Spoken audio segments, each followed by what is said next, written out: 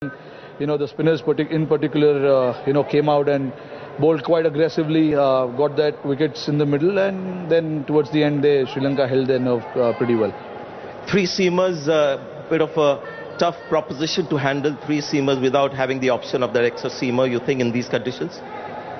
I mean, look, we thought about that. We gave a good thought about it, but we thought, with the bigger boundary, you can use the spin well.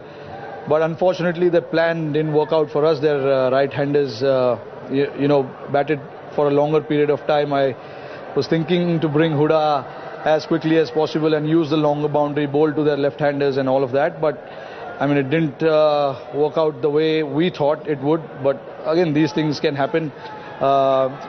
But yeah, I was quite happy with three seamers on a pitch like that. But you didn't have a choice, right? You didn't have the fourth seamer to bring in also with the fitness of look, I mean, Avesh was sick. Unfortunately, doing the job for us for the last few days as well. So I need to get answers from guys like Avesh, Arshdeep and all those guys as well. Go through some fitness as well, and didn't respond that well for the rest of the because he was quite sick. Thank you.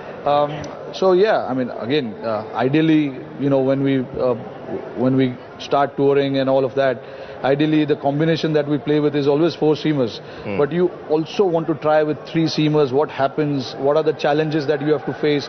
Because come the World Cup, I want to be ready with all the answers. Because this is something that we haven't tried for a long time, playing with three seamers.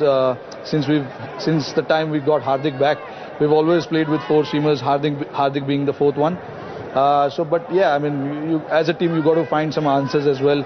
Playing with five bowlers, what are the options? Where are you challenged as a team? And all those kind of things. Because when you're going to the World Cup, you want to be ready with all your answers. So I think we pretty much know now what to deal with when we play with three seamers or two spinners or four seamers and two spinners. It's still a very good T20 side, and obviously this tournament is still alive. No long-term worries, right, for you when it comes to what's happened in these two matches?